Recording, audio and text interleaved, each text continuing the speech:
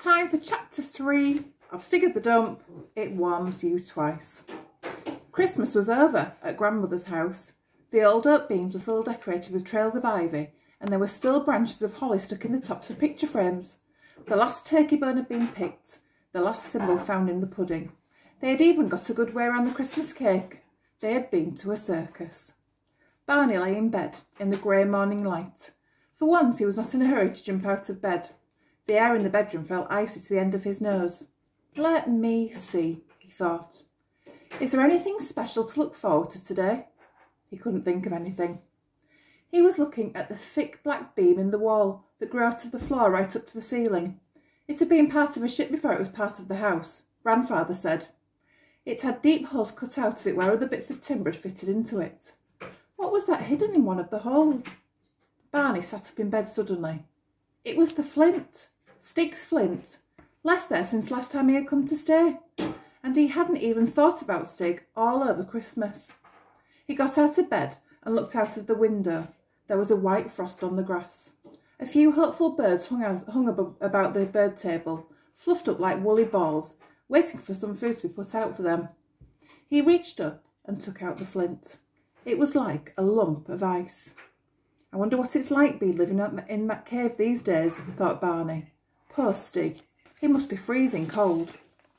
After breakfast, Barney slipped out of the house and went off to the pit. In the copse, the frozen leaves crunched like cornflakes under his feet. He climbed down into the pit on the far side, where the cliff was lowest, and it hurt his fingers to hold onto the icy tree roots. The nettles were all dead in the bottom of the pit, and the old cans had lumps of solid ice in them. There was no sign of life in the shelter, though he noticed the ashes of a small dead fire and a faint smell of wood smoke still hung around. But at the back of the cave was a kind of nest made of bracken and dead grass and newspaper. He thought he heard breathing sounds coming out of it. "Stig!" Barney called. Nothing happened. I wonder if he's like a dormouse, he thought, and goes to sleep all the winter. He called again. "Stig, are you there?" There was a rustle in the nest, and a mop of black hair popped up out of it. Underneath was Stig's face, but it was screwed up in a very strange expression. Is he cross? Wondered Barney anxiously. His eyes still screwed up, and his mouth shut. Stig took a deep breath. Then he sneezed. It was a sneeze like a cannon going off, and it made the cave echo. "You did give me a fright," said Barney. "You've got a cold, Stig. No wonder when you live in this damp place. You need a good fire." He looked around the shelter and the cave. There didn't seem to be any wood to burn. Stig's heavy flint axe was leaning against the wall, and Barney picked it up. But he saw that the edge was crumbled and blunt. "You'll have to sharpen this," said Barney. Stig crawled out of his nest, blinking stupidly. He moved as if his joints were rusty, and he did not take the axe as Barney held it out to him. "All right, I'll do it then," said Barney. "I expect it's quite easy."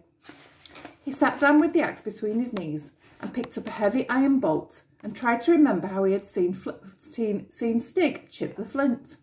But it was painful holding the cold flint and the cold iron, and his fingers were so clumsy that they would not even do what he wanted them to. "Oh, never mind," said Barney. "Come on, we've got to get some wood."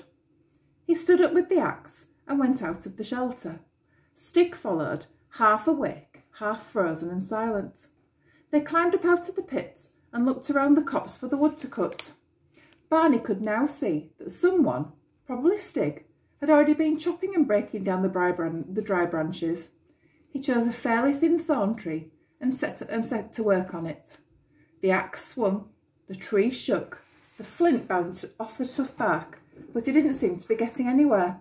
Stig just squatted miserably on the bank, with his arms wrapped around his knees. "Here, you have a go," puffed Barney. "It'll warm you up anyhow. My grandfather always said wood warms you twice, once when you cut it up and once when you burn it." He handed the axe to Stig, but Stig only looked at it sadly and shook his head. Barney got worried.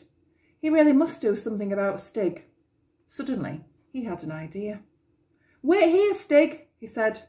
"I won't be long." Barney ran off through the copse and up to the field towards the house. He went to the shed at the back and got his grandfather's big steel axe and the long, sharp, cross-cut saw. And what else did he need? Yes, a coil of rope.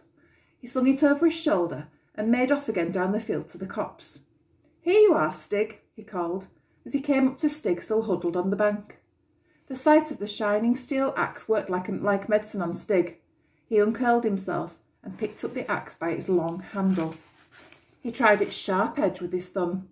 He weighed it in his hands and swung it like a golfer testing a new club. His black eyes lit up and he looked around for something to use his new weapon on. Standing amongst the saplings of the copse was a tall ash tree with a trunk at least 2 foot thick. Stig marched up to it, swinging the axe. "Oh no!" cried Barney. "You mustn't! Not that one, Stig!" But there was no stopping Stig. At the first blow, the blade bit deep into the tree. White chips flew as he swung again and again. Barney hopped round him excitedly. "Stig," he called, "do you think you ought to? Oh, Stig, isn't it too big? Stig, Stig!" "I didn't know you were such a chopper. Well done, Stig. Stig, let me have a go." There was soon a great wedge cut into the side of the tree, but it was still only halfway through. Stig stopped for a rest and they both looked at the tree. It swayed a little in the light breeze. "Do you know what, Stig?" said Barney. "It's going to fall and smash the fence if we're not careful. I'd better tie a rope to it." He swung the coil of rope round him and pulled himself up by the lower branches of the tree.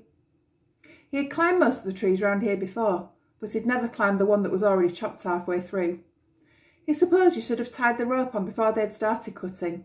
As he climbed higher, he could feel something different about the swaying of this tree. It did not have the springy, exciting sway of a sound tree. It was only swaying a few inches, but at the end of each sway you had the feeling that it was waiting, not quite sure whether it would sway back again or whether it would just go on and fall. He tied the rope to the trunk of the tree as high up as he dared, threw the rope outwards and watched it uncoil itself to the ground, and scrambled down again himself. "Now, we ought to saw it on the other side," said Barney. "I've seen my grandfather do it." He picked up the big cross-cut saw. "Here, you take the other end," he told Stig. Stig looked at the saw doubtfully.